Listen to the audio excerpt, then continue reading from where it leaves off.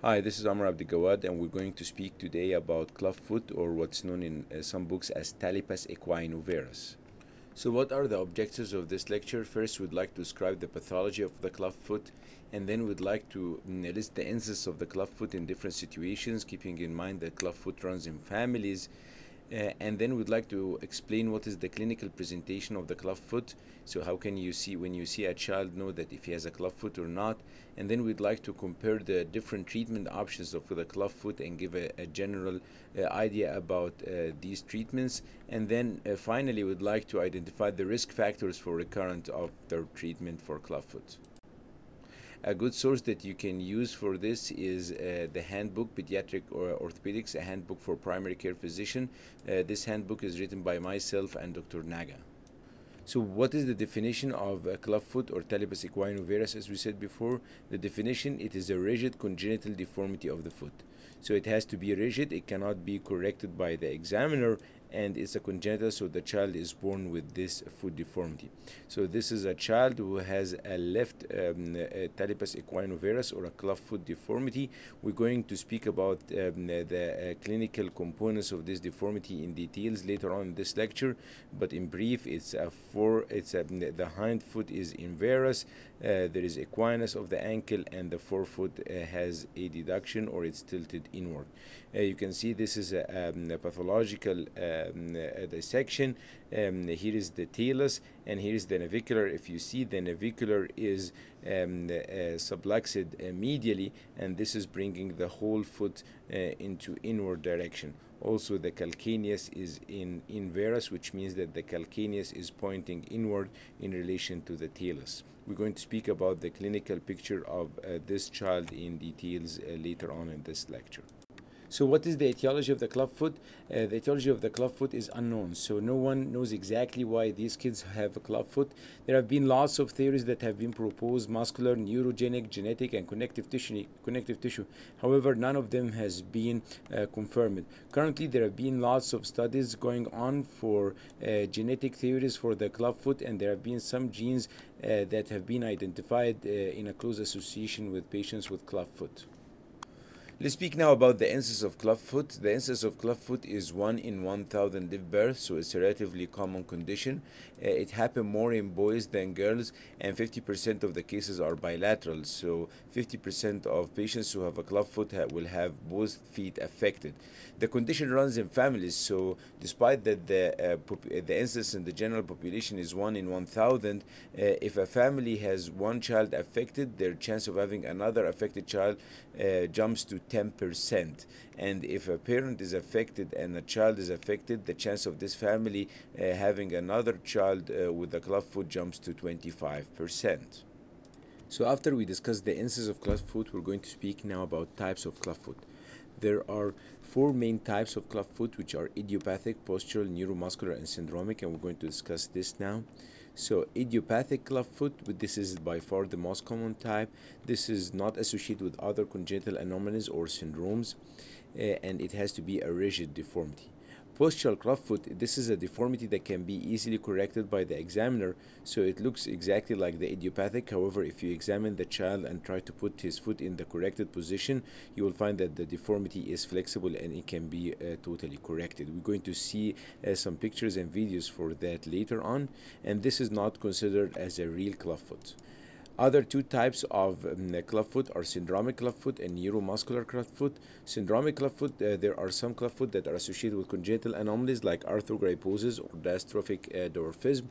Neuromuscular conditions that sometimes associate with clubfoot are meningoceal or meningomyelocele, and these have the clubfoot either at birth or shortly after that. So this is a picture for a patient who has a spina bifida, and in the same time he has bilateral clubfoot, as you can see in this picture. Cerebral palsy usually develop equinovarus deformity due to muscle spasticity later in life. So because of their tight gastrocnemius muscle and tight tibialis posterior muscle, they develop equinovarus deformity similar to the picture of the clubfoot. So these are the 4 main types of clubfoot: idiopathic, postural, syndromic, and neuromuscular. So postural clubfoot, as we said, looks exactly like the idiopathic clubfoot. However, If you try to correct the deformity, it corrects easily. So this is a patient that I was called for because the treating physician thought that he has a right clubfoot. However, when I examine him, you can see the deformity is fully corrected. I was able to correct the equinus. I was able to correct the varus. So this is a postural clubfoot. It's not a real idiopathic clubfoot. These deformities usually improve with time. They don't need lots of treatments. All what you can do is just teach the parents some stretching exercise, and that usually improves by itself.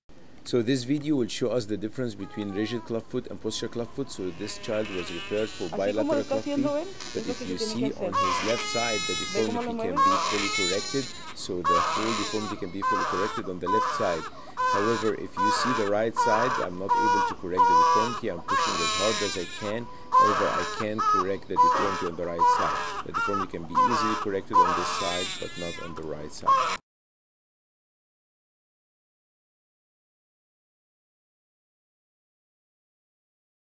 So let's speak now about the clinical presentation of idiopathic clubfoot. It has to be a rigid deformity, as we said before. There are three main deformities of clubfoot. This is very important. There are three main deformities of the clubfoot: the ankle and foot equinus, first one, hind foot varus, and forefoot adduction. We're going to describe these three things in details now. There are other three components of the deformities, which is cavus of the foot, and we're going to show this also in the picture. There is internal rotation of the leg, so the whole leg may be internally rotated. And the last thing, you can see that in unilateral cases, the size of the foot and the calf on the affected side is going to be smaller than the other side. So three main deformities: ankle and foot equinus, hind foot varus, forefoot adduction. The three other deformities, which is cavus of the foot, internal rotation of the whole leg, and the size of the foot and the leg are smaller than the contralateral side. So these pictures now is going to explain for us the deformities that we described. So these four pictures are for the same foot, and is going to show us the three main deformities and the cavus deformity. So if you look to these pictures, so here we can see that the foot is pointing downward in relation to the leg. So that's what we call the equinus. It means that rather than having a normal appearance of the foot, which is at about 90 degrees to our leg, the foot is pointing downward. So this is ankle and foot equinus.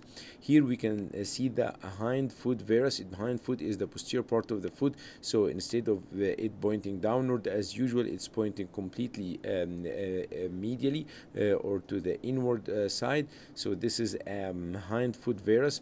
This is forefoot adduction. Forefoot is the anterior part of the foot. So rather than the anterior part of the foot being in line with the posterior part of the foot, it's pointing inward or medially.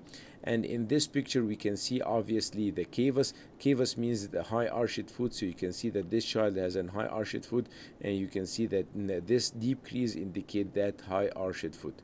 Again, these four pictures can show us the equinus. So we can see the equinus in this picture very obviously. The ankle and the foot, rather than being this way in relation to the tibia, they are pointing downward. We can see the hind foot varus very obvious. The hind foot is, rather than going down as usual, it's pointing medially. The forefoot adduction, rather than the forefoot being in line with the hind foot, it's pointing medially, and we can see the cavus here very obviously. This is also a picture for clubfoot, but this child has bilateral clubfoot, and we can see the pictures here. This picture shows us the equinus, very obvious. So rather than the foot is about 90 degrees to the leg, it's in line with it, so it's pointing downward. You can obviously see also here the high arched foot, and you can see that deep crease indicating that high arch, and you can see here that the forefoot is pointing inward in relation to the hind foot, and you can see also that the hind foot is pointing medially in relation to the leg.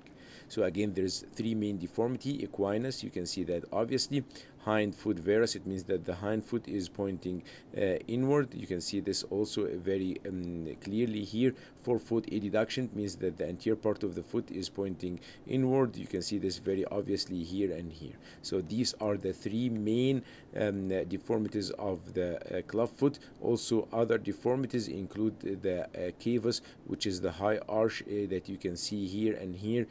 Other deformities that you can appreciate is that sometimes the whole leg is internally rotated, and in unilateral case you will find that the affected foot and calf are smaller than the other side. After we discussed the clinical picture of clubfoot, let's speak now about the management of clubfoot. So you saw a child and you examine him. He has a rigid deformity, so you diagnose him with having a clubfoot. So what do you have to do now? First, no radiographs are needed for these newborns. So if you have a newborn with idiopathic clubfoot rigid deformities, no x-rays are needed because it will not add anything to your management. You need to do an orthopedic referral for these patients so they can have their treatment done. And basically there are now currently there are two treatment options for these patients. The first one, which is very common, is the Ponseti Method, which is serial cast. So these patients have cast every week and then gradually correct the deformity with the new techniques called Ponseti Method, or they may be referred for physical therapy and stretching, what's called the French method. So there are two main treatment options for newborns and young infants that have clubfoot, is the serial casting with the Ponseti Method or physical therapy and stretching. Please note that this is completely different than what we used to do about 10 years ago. 10 years ago, all these kids used to have surgeries when they are about 6 months to 1 year. However, this is not the case currently. Currently, most of these patients can be treated non-operatively or with very minimal surgeries done. And the main treatment now is either serial casting by the Ponseti Method or physical therapy by the French method. We're going to discuss that in Now we're going to explain what is the Ponseti Method in brief. Ponseti Method is the serial cast, as we said. The cast is changed every week and the deformity is gradually corrected. First, the first cast is to correct the cavus part of the deformity, and then the cast after that is to correct the hind foot varus and the forefoot adduction. If you can see the shape of the cast first, this is from the front and this is from the side. So basically the cast is applied in a certain way that the orthopedic surgeons know how to do it, and then you start pushing the foot outward with time, and this should correct your hind foot and your hind foot varus and your forefoot adduction. About 70% of these kids may need a small procedure to cut the Achilles tendon to correct the equinus and bring the foot and the ankle upward. This correction of the equinus by Achilles tenotomy can be done in the clinic or in the OR depending on the surgeon preference and the family preference. This is a picture for Dr. Ponseti, and he is describing the treatment and the post-casting regimen for a mother and her child. So Ponseti Method is a serial casting. The cast is changed every week. First, the cast is to correct the cavus. The cast after that, it depends on the deformity. So more rigid deformity will need more cast. The cast after that is to correct the forefoot adduction and the hind foot varus, and then the last cast is to correct the equinus. And before the last cast, the child may require Achilles tendon tenotomy either in surgeries or in the clinic. One very important element of treatment by Ponseti casting is the bracing after the casting. So usually the casting is after 4 to 7 serial casts, but then the child has to be in a brace for a long time. This is called abduction orthosis, and what the idea of this abduction orthosis, it's two orthotic shoes that the child foot will be in, and then a bar connecting these two shoes together, and the affected leg has to be in about 45 to 60 degree external rotation in relation to that bar. So we see here a child that is in this brace. You can see the brace, the bar here is in between the two shoes, and the shoes is in about 50 degree external rotation in relation to that bar. The child after correction of the clubfoot by the Ponseti casting has to be in that abduction orthosis for about 2 to 3 months full time, and then he has to wear it at night for about 2 years. This is a very important part of the treatment, and the pediatrician should emphasize this fact for the families because studies have shown that families that are not compliant with this have a higher incidence of recurrence of the clubfoot deformity. After we had discussed the serial casting by Ponseti method, we're going to speak now about the second non-operative option for kids with clubfoot, which is stretching exercises, or what's known as the French method. This depends on stretching exercise that are taught to the family so they can do it, and also done by the therapist at frequent visits so they can stretch the child foot to the corrected position. The problem with this treatment option, it requires more commitment from the family and more visit to the healthcare providers, which may result in more costs. So this treatment option is not as commonly used as the Ponseti casting. So children who are not treated when they are infants, or they are not fully corrected, they will present later on in life with recurrent or residual clubfoot. It means that their deformity was not corrected or was not fully corrected, and the child still has part or the whole deformity. So if you see, this is a 3-year-old girl that was never treated before. She's presenting with the deformity of the clubfoot. So she has equinus deformity. She has forefoot adduction. She has hind foot varus. And she's presenting now at the age of 3 years. For these kids, they have to be referred for an orthopedic surgeon. A trial of casting can be done in the beginning to decrease the deformity. However, in most cases, they will have to have a surgical treatment of the deformity, either open surgery or application of external fixator to gradually correct the deformity. I'd like to thank you very much.